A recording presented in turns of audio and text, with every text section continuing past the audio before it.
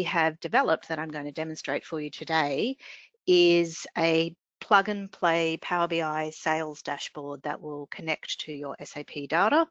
And it's kind of an out of the box solution that, that we've prepared to be able to offer with minimal implementation time, like maybe 3 days implementation, and the benefits of that in terms of all the beauty of Power BI and all the data visualizations. So I want to show you that. I think the best way to demonstrate any of these reporting is to actually see it in a live demo. So I'm just going to hop onto the demonstration and show you, and then I'll talk to what it is and what we've done and what's available. And and then after that, if we've got any questions. Sorry, I'm just not sure that I've shared the correct screen. Ketan, can you just confirm? Yes. Yes, I can see the Power BI, yes. Awesome, thank you. Dashboard, yeah. Thanks for that.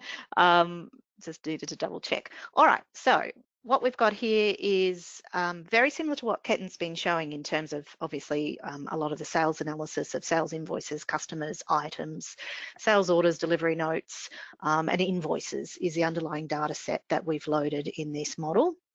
What the benefit is of Power BI is really that automatic access to the data, and you can update the data and set that on regular timeframe updates. But the beauty is the advanced analytics and the interactivity. So, and also the time intelligence works really well in Power BI in terms of being able to filter for year to date, this year, last year, etc. It just makes building the reports a lot easier. And what we've kind of packaged here is we've set one up with some demo slides or pages with different aspects of visualizations, which I will run through, but it's really, we've connected that data model in the background. So some of those things Ketan was just showing about filtering by item groups or customer groups, etc. All of that's already preloaded into the back end of this data model that sits in Power BI, and that's where we've joined up all the data. So really, if you're interested in this, then you can kind of take this and then leverage off it based on the existing skills that you have. And we understand that some people are probably already on the Power BI journey, or maybe, advanced in Power BI, or haven't even started with Power BI yet. So, we're kind of available to help with all of your Power BI questions and reporting, but also we want to be able to show you something that you could just start with if you haven't already jumped on the Power BI train, which is, it's great and it's fabulous, and I can't talk highly enough about it.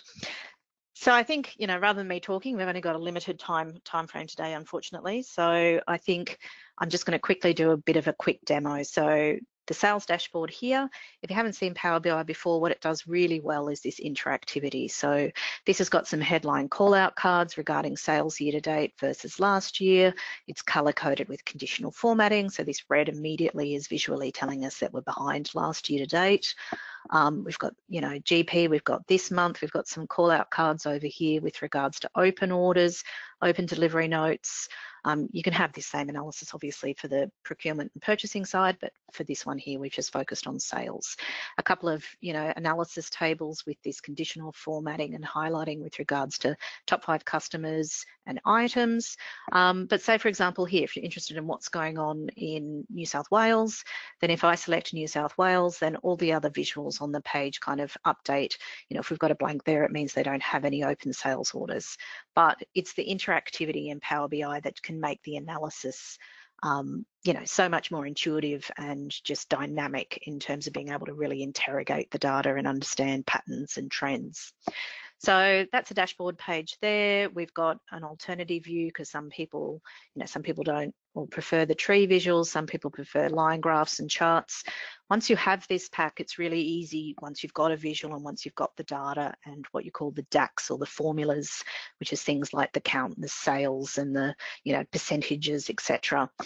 It's a lot easier to leverage an existing page and then just kind of redesign it. So don't get too concerned if you don't like line charts, or if you don't like trees, if you prefer donuts or pies or whatever your preference is for visualizations. Power BI is extremely customizable in terms of making things visually look the way that you want them to look. If you've got a color scheme for your business, you can drop in your logo, you can update the color scheme, all of those sorts of things. I won't go into too much detail, but you know, the possibilities are endless. So that's just some alternative views. This is an analysis by sales rep page. So in this demo data, you know, we've only got that many sales reps, but we can do an analysis year on year. I haven't got budget data loaded into this sample data, but it's important to note that if you have your budget data in something like an Excel SharePoint file or another database or something, then the beauty of Power BI is you can leverage and bring in all sorts of different various data sets. So you can have this data model, which has got your SAP, which is automatically updating, but you can also have Excel that updates, I don't know, overnight, or you can have that on a more regular update schedule if that's where you load your budgets or your sales targets or your monthly targets. You can bring in your website traffic or Google Analytics data. You can bring in CRM, Salesforce. So yeah, it really is endless. So you can have, so whilst we saw some of the reports from Ketan that you can build in Crystal or Web Client, that's, I think, just SAP data. The beauty here is that you can combine various data sets on top of your SAP data if you want to. And specifically, I see that a lot with a lot of my clients where they might have the underlying ERP is where the actuals are coming from, but their budgets are coming from an Excel template. That's fine. You can combine all that and bring all that in and do the comparison and analysis here in Power BI. So just so I'm highlighting here sales versus last year, but obviously you can also have budget as well. And yeah, and then visually here, again, with the conditional formatting and the data bars, you can analyze and visually see exactly what's happening in terms of best performers, etc. But then you can also like drill down. So here, if we just want to focus on gym, gym selling predominantly these item groups, we can drill down a layer to see exactly what the items are. Or if we wanted to, we could drill down on the hierarchy to see that roll up by item group and see the total by group. Over here, similarly for customers, we can see that Jim here is selling to these customers. And, sometimes it can do the shading when you're using these charts and you can get a bit lost. So every visual here's got this little filter icon, and you can just hover over it and see exactly what's happening on that particular visual. So I've got a filter on this page, so it's just this current financial year. And that there's nothing in the future. And then if you want to drill down again over here, if we just want to interrogate on this, we can drill down to the next level. You can see I've kind of got multiple things going on now. So you can get a bit, you can go down the rabbit hole a bit in Power BI. So the way I design my dashboards is the logo is always like a reset button. So if you click the logo there, it's just cleared all the filters back to the way they were. You can also use a reset button here to clear every single page. But just really quickly, and I don't have a lot of time today, but this is just to give you a very high level overview to see what's possible with SAP coming into Power BI. So this, I think, Ketan had an example there of maybe some top 3 clients or something. This one here is top items, top customers, and it's dynamic. So I've just got this slicer over here. So you might want to look at the top 20. It can get a bit busy. So you just want to focus on the top 5. In Power BI, if you're not aware, you can always export a particular visual into like a focus mode, just so so you can interrogate that a little bit more, or you can have a whole page with just that if you want. I mean, you can customize it any way you want, which is great. I've introduced some ranking logic here, and as you can see with the conditional formatting, we can see the ranking movement on last year. This is just based on sales, but you could have it based on margin, percentage, or margin. Whichever way you want to slice and dice your data, it's all available in the underlying model. So visually here we can just see, say for the top 5 customers, that, items rather, this one here, that's the same, whereas, this one here was obviously number 1 last year. We've got the rank over there. So this one's dropped, which plays obviously with the negative percentage variance. So it's just another way visually, I think, to be able to analyze and to be able to understand exactly what is happening for a combination here. So this is items, we can see who's buying them, what the customers are. Same page with the customer lens, top customers, you can see the top customers ranking versus last year, and then an analysis of those customers and what they're buying. Again, it works interactively. So if I choose that customer, then this over here is now filtered for just that customer. So the top 10 trends. So this is kind of like if you've got quite a lot of history data in your system and you want to analyze trends over a number of years, you can kind of see which customers are moving up and down and which items are moving up and down, what the trend is and their ranking over, X amount of years that you've got in your data set. And this one here is a bit busy with all the data, but if I just want to focus on one particular item, then you can see that item's customer trends over whatever the data is in your data set. Or you could filter that for this year or last year, etc. And then I can see here, I've just put a note in that again, we can drill down, you can drill down on these and right click and drill through and see details. Open sales orders, so it's pretty explanatory. This data set seems to have quite a lot open because it's a demo data.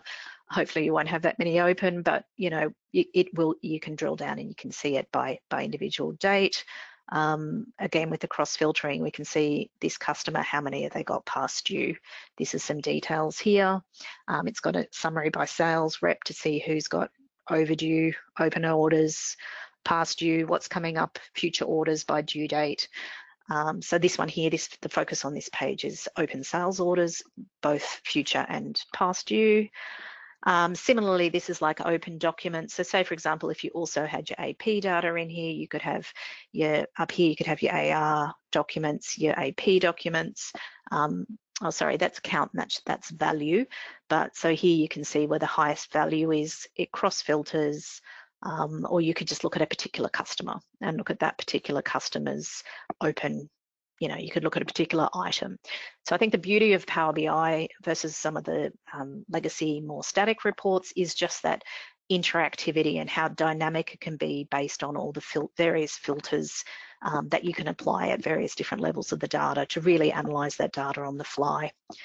This one here is a monthly analysis, which is just a trend over time, by customer, by item, by sales rep.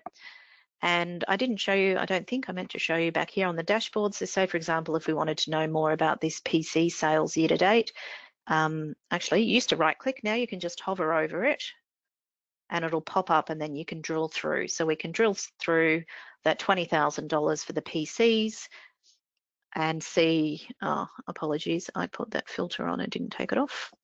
There we go. See our $20,000 and see all the individual line transactions, all the additional details, any journal entries, the status, the sales rep, all of the underlying data is there available that I've just dropped into that visual, but basically all of their master data for items, customers and AR is available within this report. And just a summary here of the, the mapping of the item groups, the customers. You can do account by state, you can do account by sales rep. All of that information is available and it's sitting in this model that we've kind of got prepared, ready to go out of the box.